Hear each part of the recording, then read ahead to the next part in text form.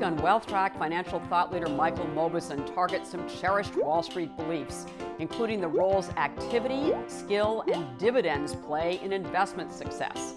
Legg Capital Management's chief investment strategist Michael Mauboussin is next on Consuelo Mack Wealth Track.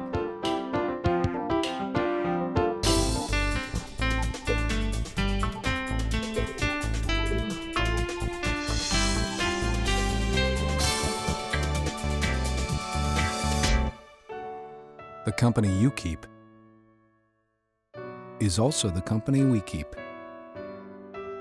Together, we help provide a lifetime of guaranteed income and investment solutions. Additional funding provided by Loomis Sales. Investors seeking exceptional opportunities globally.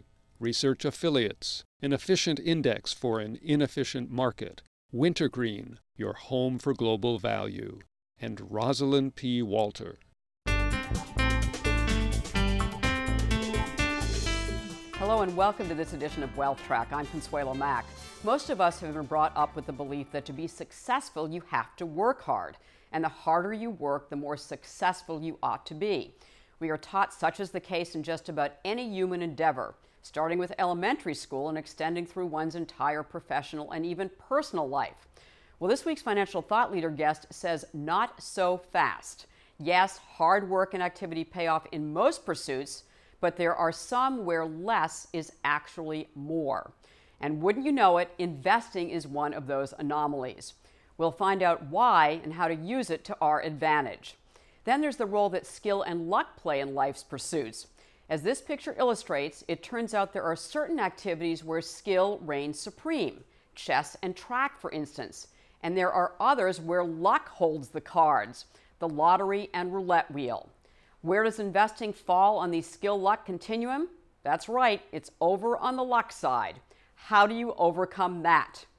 Be prepared to have some of your most dearly held investment beliefs challenged in the next half hour. The protagonist is financial thought leader Michael Mauboussin, chief investment strategist at Legg Capital Management, where he writes his thought-provoking Mauboussin on Strategy commentary. Author of Think Twice, Harnessing the Power of Counterintuition, and More Than You Know, Finding Financial Wisdom in Unconventional Places, named one of the best business books by Businessweek. He is also a highly regarded adjunct professor of finance at Columbia Business School. I began by asking Mauboussin to explain why doing more as an investor doesn't get you better results. Most of us grew up in a world where we were taught hard work leads to more results. And so we want to translate that work ethic into everything we do. It simply doesn't work in investing. And the main reason is most of us, what we really want to do is obviously buy low and sell high. But what we actually do is buy high and sell low. We tend to want to acquire assets that have done well recently and sell things that have done poorly. So often more activity leads to poorer ultimate returns in the portfolio. And I'll just tell you one little story on this to make this more concrete. There was a study done by a couple academics, and they studied over 3,000 endowments, pensions. You know, these are the big money guys, the really smart guys, and they looked at their hire and fire decisions. So which money managers did they hire and which did they fire? And as you'd expect, the ones they hired are ones that had done recently really well. They outperformed their benchmarks. They were looking great on paper. And the ones they fired, they had a bunch of reasons to fire, but the number one reason to fire them is that they'd underperformed their benchmarks, right? Very logical. But then they came back and revisited those same money managers 2 years later, and what they found was the fired managers did better than the hired managers. So that action, which of course was trying to improve the performance of the portfolio, actually ended setting them back. And it turns out other academic studies across asset classes, across different investor groups, find very similar things. So often sitting tight and doing nothing, while difficult, is the best course of action. So you just talked about some actions that professionals do. So what are the kind of mistakes and the kind of actions that individuals do and professionals do? Right, and it's everybody does the same. Catch us up. Everybody does the same thing. So the main thing individuals do is they buy things that have done well. If they hear about it or they see about it, they get very excited about it. So what you call recency bias. Recency bias. Right. So the big examples, of course, is who wasn't buying internet stocks in the late 1990s, right? They're zooming every day. You want a piece of the action. Who wasn't getting involved in real estate in the mid-2000s, right? It was very exciting. So people participate pretty much at the wrong time. And when things are very depressed, no one wants to talk about them, or they try to avoid them. And you know, the statistic, which I know that you guys talk a lot about on this show, but it's always worth reinforcing, is if you look at the returns for mutual funds and you look at the returns for investors, they're consistently lower. And you say, well, how could that be if they're investing in mutual funds? The answer is bad timing. They tend to buy high and sell low, and that is very deleterious to long-term returns. So the best advice typically is find things that are cheap when they're fairly unloved, buy them and hold them. So let me ask you about the buy and hold strategy, because that got a very bad name in the last decade, because in fact, if you had purchased the S&P 500 index fund and you held it for 10 years, you lost money. Exactly. So it's not quite that simple, right? That's I mean, right. So I guess the question is, so how do you decide what to buy? Exactly. And then how long do you hold it? Well, I think the answer is buy cheap and hold versus just buy and hold. And Right. so there's a key element of the initial valuation. So for example, let's go back to 2000. It's a great point. S&P 500 was trading in something in the high 20s, low 30s on a price earnings multiple with Right. some metric evaluation. By the way, it was very depressed in 1982, and it had basically a 20-year great run. Small caps at the same time, small capitalization stocks were really quite cheap. In fact, if you look at the Value Line Index, they have a median PE multiple, and the median of that group at the same time the S&P was peaking was just 13 times. Wow. Which means that half of the stocks they followed traded below 13 times.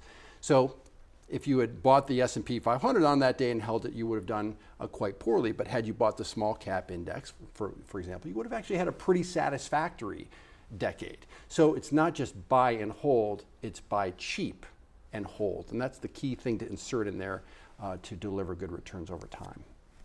Michael, you've written about the role that skill and luck play in investing. To my great chagrin, you have discovered that in fact luck plays a great role in investing and investing results. So why is it that investing relies more on luck in many respects than it does on skill? Let me start by articulating kind of a continuum in life between pure skill, no luck, and pure luck, no skill, right? So pure skill, no luck would be like a running race, right? You line people up and the fastest person's going to win pretty much every time. Pure luck, it's the roulette wheel or the lottery or something like that. And almost everything in life is somewhere in between. So the question is, where is the combination, relative contributions of both? Now, there's a very interesting idea called the paradox of skill. And what it says is when everybody's really skillful at something, the skill basically cancels out, and what becomes important is luck. So I think investing is very much in that realm. The reason it's so hard to beat the market is because everybody's really good at it. Everybody works really hard at it. Everyone's working with basically the same information. So that makes things pretty efficient for the most part. And so I don't think it's all luck, but I think it's closer to that luck side of the spectrum.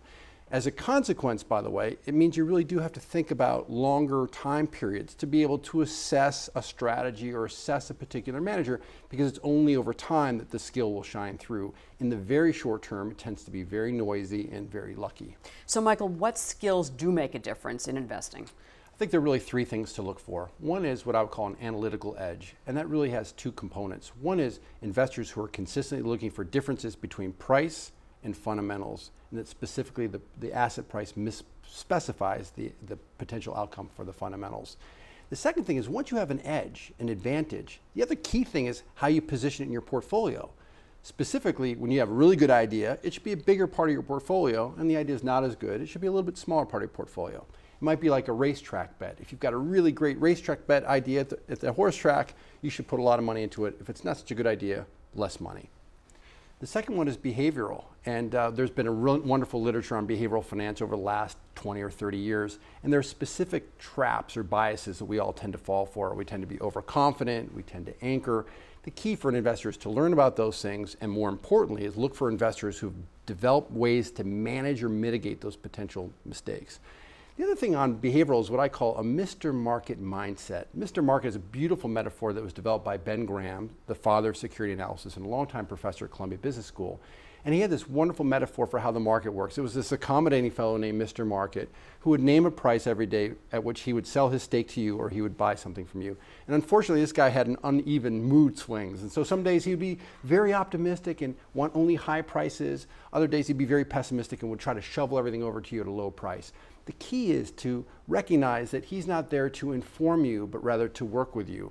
And you can ignore him if you want, but when he's offering high prices, you should be selling, and when he's offering low prices, you should be buying.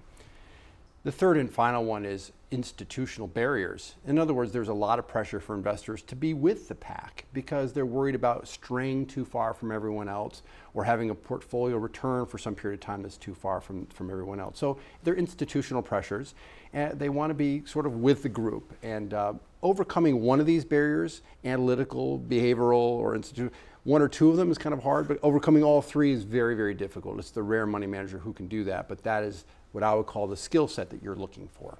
You've just said to have all three skills is very difficult to find them. So that tells me, number one, what should I do as an investor? And number two, then should we just invest in index funds? Is it really nigh impossible to find an investor that has these skill sets? Right. I would just say for most investors, if they're not inclined to spend a lot of time to try to figure out who the successful managers are, investment index funds are a great way to go. I've always believed that. They're low cost, they give you exposure to markets in a proper way. So the answer would be, for many people, that is the right solution. However, if you want to generate excess returns, you really do have to look to active managers. And if you really want to do your homework, that would be sort of a checklist or a set of templates to look at to try to do that. So for most people, if you're not inclined, index it. If you are inclined, you want to go for excess returns, use that as a template to try to assess who's going to do a good job for you or who's not. So Michael, another thing that you've written about, which is so interesting, it really shatters a myth that most of us have, and that is the fact that we know statistically that dividends have contributed a great deal to stock returns, 40% plus over the last 200 years. But you are saying that dividends, in fact, if you look at the real role that dividends have played in investment returns, it is not as great, and that you should really take a look at that. So what is the real role that dividends have played in our investment returns over the years? So there are a couple really crucial issues here. The first one is that when people talk about returns for an asset or a stock, they often talk about total shareholder returns. And just to explain what that means, it means if you have a stock that pays a dividend, that you are taking 100% of that dividend and reinvesting it back in the stock over time. So it turns out in the real world, very few people actually do that. And it's also, that assumption ignores taxes. So it doesn't assume you pay any taxes. So when a financial advisor, for example, says the total shareholder return of the stock S&P 500 has been some number, you have to acknowledge that that includes reinvestment of 100% of the dividends with no taxes. So that's the first thing just to be mindful of. The second thing is, of course, if you think about it, what matters to you as an investor is your capital accumulation rate, how fast your dollar will grow over time. When you're reinvesting dividends, this is the real world thing. When you're reinvesting, it's the key thing is realize is it's not something extra. In other words, if you have a $100 stock and it pays a $3 dividend, what happens is one day you're going to have a $97 stock and a $3 dividend, right? So if you reinvest it, you'll be back to 100. So price appreciation is the only thing that shapes the capital accumulation rate. That's the key idea. Price appreciation is the only thing that affects your capital accumulation rate. So what's interesting to me about that is that we've been told to look at the total return, and we've also been told that cash in the hand is better than $2 in the bush or whatever. Right. So in fact, if we really want to focus on what the capital accumulation is from price appreciation, does that mean that we should look at different types of stocks? Right, and it turns out there's nothing wrong with dividends. I want to be clear about that. And in fact, we know that over long periods of time, dividend-paying stocks have actually done quite well. They've grown their earnings at very satisfactory rates, and they've done quite well. So there's nothing wrong with it. It's just to be very clear that that argument only works if you reinvest 100% of your dividends in an unencumbered fashion. So studies of what people actually do, most of us take that dividend and we go off and do something else with it. We either spend it, we consume it, or we use it to buy some other asset class. So the key is that those total shareholder returns can be very, very misleading. So as a value investor, you think that there is actually tremendous value to be found in the stock market right now. What's so attractive about the stock market?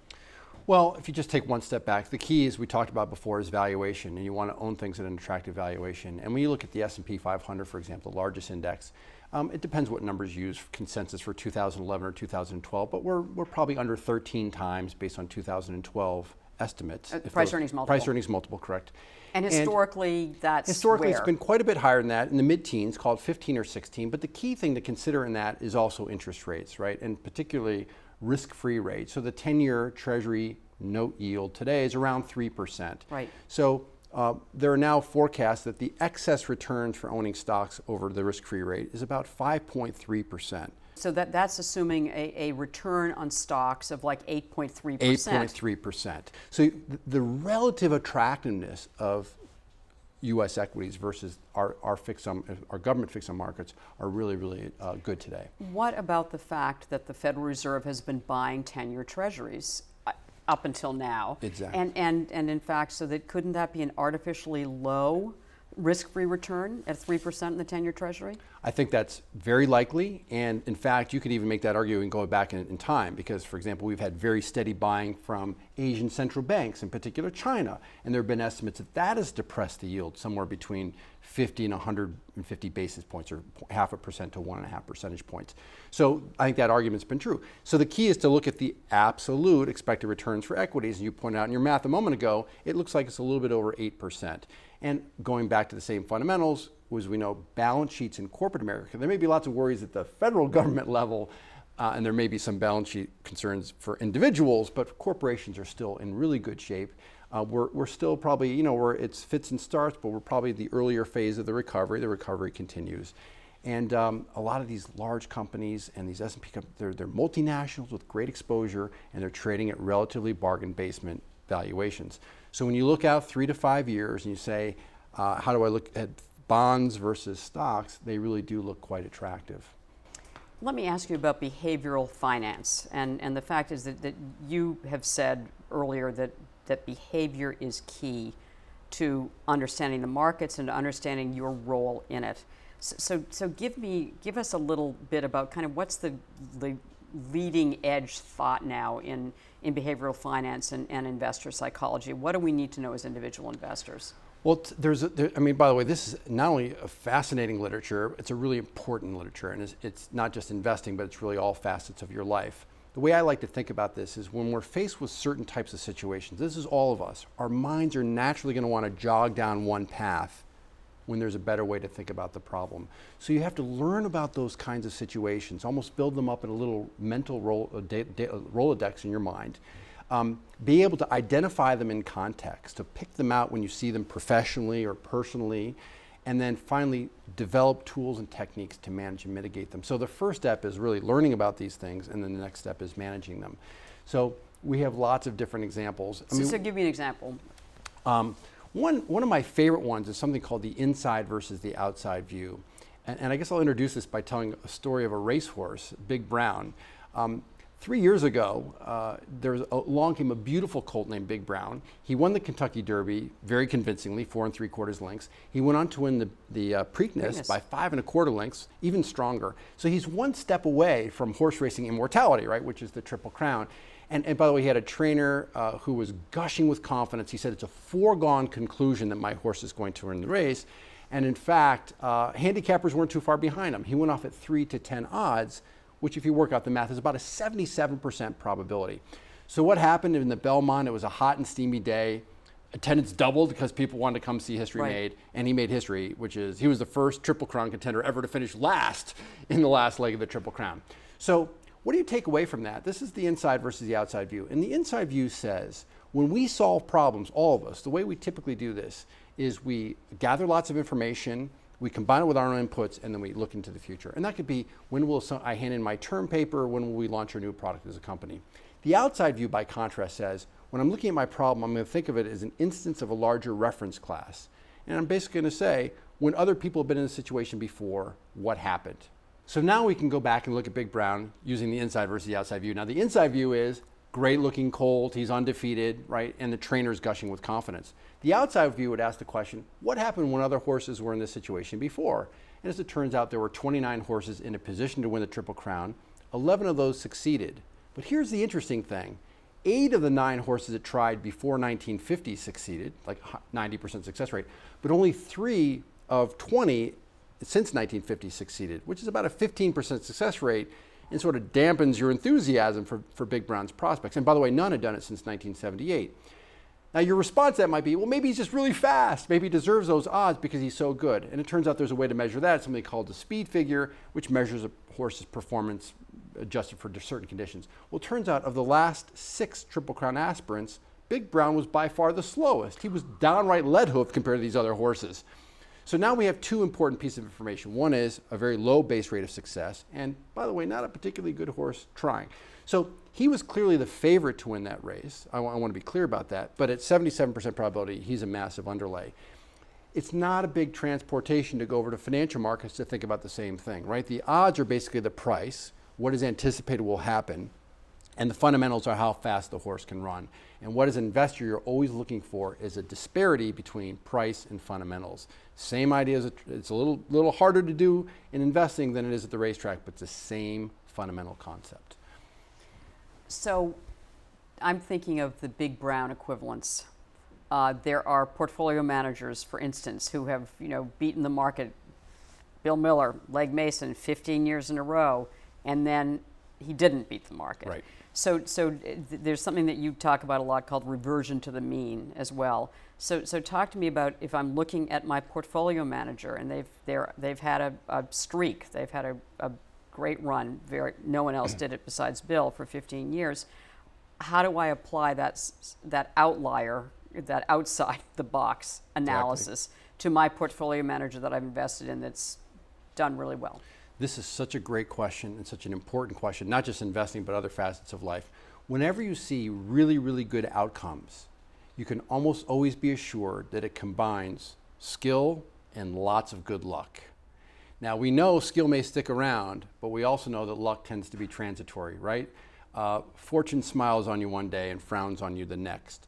So when you see, and by the way, it works the other way. If you see really bad results, it's often because skill is not there, but there's often a lot of bad luck. And this sets up, as you pointed out, reversion to the mean. So for example, really good results, skill and a lot of good luck.